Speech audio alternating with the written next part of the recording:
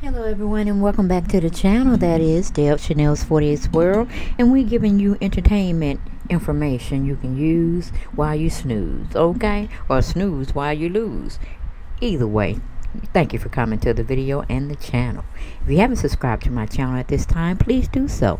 Like, share, and subscribe to the channel. That's how you can help me build it up, okay? To continue to bring you fascinating, jaw-dropping, ear salacious type of stories, okay? But let's get on into this particular story, because I couldn't believe it until it ran across my my video feed on my phone. Got this information from PAGESIX. You know they are a vlogging site, okay?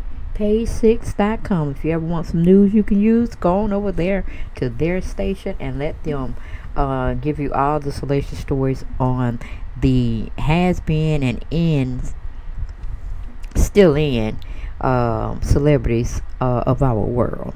Now, of course, I don't know where Whitney was at this time. I'm guessing she was married to Bobby Brown, but I'm not really sure. You know, it seems like they were cuddled up, they were happy, they were having fun, but we all know Bobby Brown is a celebrity within his own right.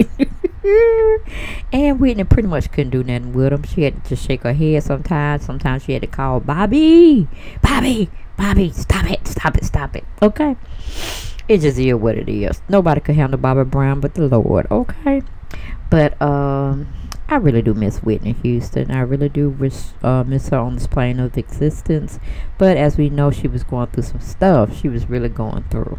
So rest in peace, my love. Rest in peace. But yeah, Kim Whitley came out and said Bobby Brown beat her on the neck, child. She felt that he was just so elated and so happy and excited to see her, and he just plopped right like a little vampire. And I'm sure Whitney was shocked. Oh yeah, she probably said, "What in the world are you doing getting that close to another female?" And of course, you know they used to fight and fuss all the time, child. But she loves herself some Bobby, and Bobby loved himself some Whitney, honey. They couldn't be together. But yeah, Kim Whitley is reporting to PAGESIX that she recalled back in the day, Whitney's husband Bobby Brown saw her after a show or whatever, came up to her, and she was thinking he was gonna give her a nice kiss on the cheek or the neck, whatever. She said he drew blood. Now I'm talking about the red blood that drip from your veins, okay? She said she at first she's like, is he a vampire or something? Or was I meat to him or something? What's going on?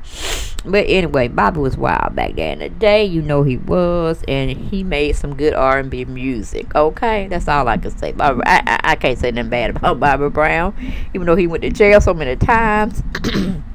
He was just fun. He was a funny character, and he could sing and he could dance. So hey, he even had Janet Jackson one time. She won't admit to it, okay, because she felt she was stepping down, okay, but he was bringing her up. It's really what it was. But you know how them Jackson children are.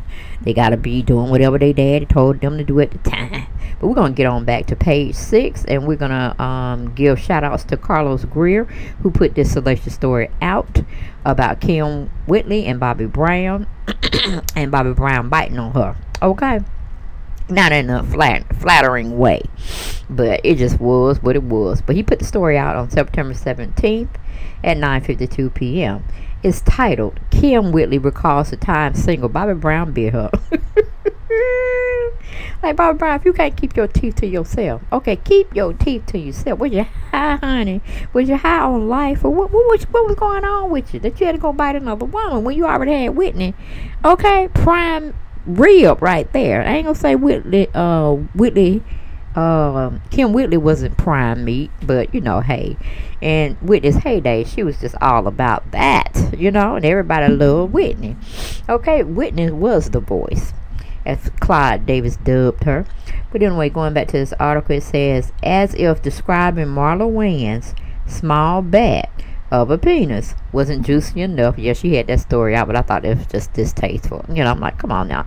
Don't be telling about a man another pride. Just say he just wasn't up to the task. Okay? You didn't feel that when it was in there. That's all you had to say. You had to say his penis looked like a bat. I mean, come on now. Come on. Unless it truly did look like a bat, and then that's a kiki and a ha-ha. But anyway, Kim girl. Going back to the article, it said Kim Whitley also dropped a bombshell about the time Bobby Brown bit her, drawing blood, in her upcoming episode of TV One's Uncensored. Yes, you know, Uncensored is out there. They tell you everything. Or Unsung, all of that. You be like, damn, that happened to that artist? They carried it well. I couldn't have went through that, but they did. They survived and they moved on. But that wasn't in the man's article. That was just my sidebar. But going back to the article, it says it's all allegedly went down years ago at the House of Blues, where Magic Johnson was giving his wife Cookie a party. She recalled Bobby Brown had gone on stage with Whitney Houston and they were singing, and they were trying to get Bobby off stage. And she said, adding, this was during the wild years of Bobby Brown. You know, the Bobby Brown there, my prerogative. Mine is my prerogative. I could do what I want to do. Come on, Ted. I made this money. They didn't, right, Ted? We out of here. We went somewhere like that. But Bobby was crazy. He would even do stuff on stage that was just unheard of. Okay, and they were gonna shut his butt down, and they did get shut out. Some of his concerts got shut out because it was just too raunchy, just like that little video clip I'm giving you to look at right about now.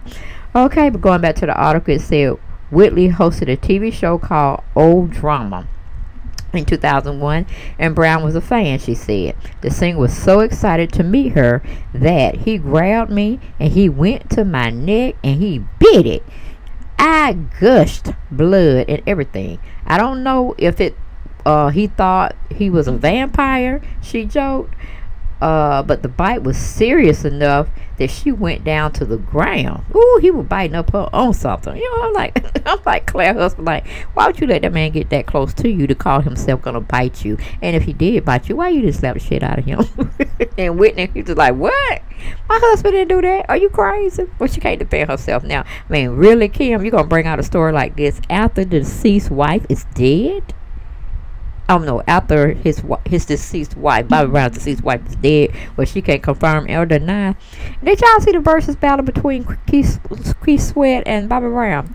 Child, I saw the whole thing. I was like, the worst minutes of my life I cannot get back. The worst minutes of my life, okay? Keith Sweat acted like much like he was drunk up there, and Bobby Brown just looked like, oh, I'm too tired to even put out anything. He told me I need a break. And he didn't do too much, y'all, but he was, you know, his belly is way out there. And I don't know. I don't know what's going on, Bobby. Bobby's just fun. He just needs to let people honor him. He don't need to get back up there and do nothing. We can remember. We can relate. He like old grandpa now. Need to sit himself down. He can barely move on that stage, but he be trying. That's one thing I can say. Brother be trying. When he know he finna mess up some lyrics, he finna mess up some sound, our ears and all that. But brother be trying. Okay, he still got it in him, even though it don't belt out like it used to.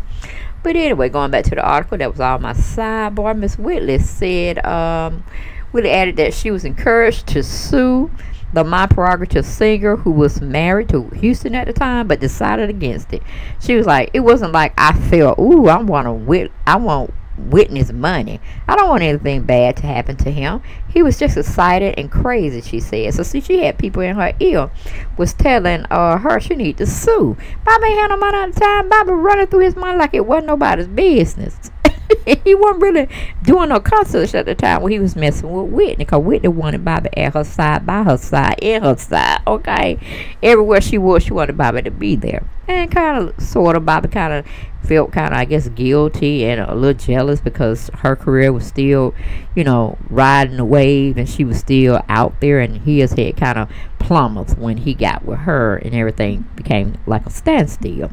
So I know he felt some kind of way, but that's just my pun intended, not in this latest article. But anyway, I was just like, yeah, Kim, don't sue Bobby. Don't sue Bobby, baby. He ain't got nothing. He don't have anything. But anyway, that is what it is. But going back to the article, it says Whitley, longtime pal, TV host Juan Murray helped produce the comedian's episode. In the episode, she opens up about how actress Jackie Harry, y'all know 227 Jackie, and what did Jackie play on? She played on a lot of pictures. Sister. She was Tia's mom. Yeah, I'm sure y'all know who I'm talking about. But she kind of favors Kim Whitley as well, that she makes mention in this article anyway. So it goes back to say Jackie Harris. Kim Whitley is saying Jackie Harry did not like me looking like her.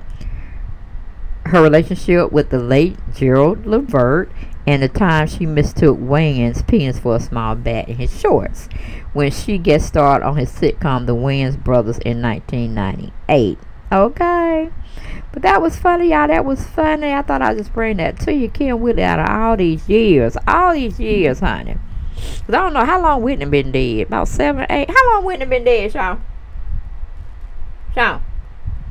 She must be asleep.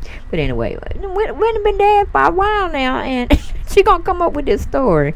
PAGESIX got it, honey. PAGESIX got it and put it out on their social media platform for us to partake of it. Okay, but that's all I had, honey. Whoo, Whitney.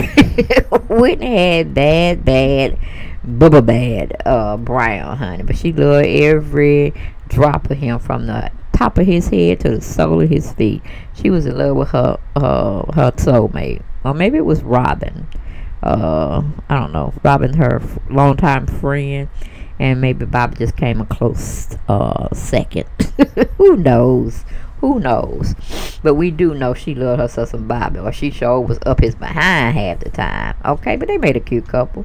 Bonnie and Clyde, or freaking Fred. Oh boy, I tell you the truth. But anyway, that's all I have for this particular story. Kim Whitley confessing that Bobby Brown, back in his heyday, bit the shit out of her. She drew blood. She had fell on the concrete or the stage or something. They had to get blankets and all this stuff to, I guess, keep her from stopping bleeding, because he didn't bust a major artery. She had to go to the hospital. Then she probably would have thought about suing Whitney. And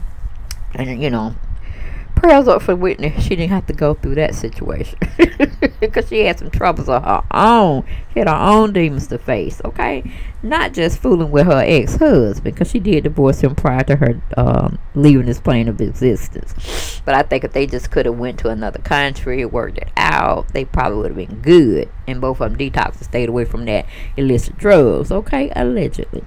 But that's all I got for this video. If y'all like it, please thumbs it up, like it, share, and subscribe to my channel. Okay, but I'll talk to y'all in another video. Take care. Bye bye.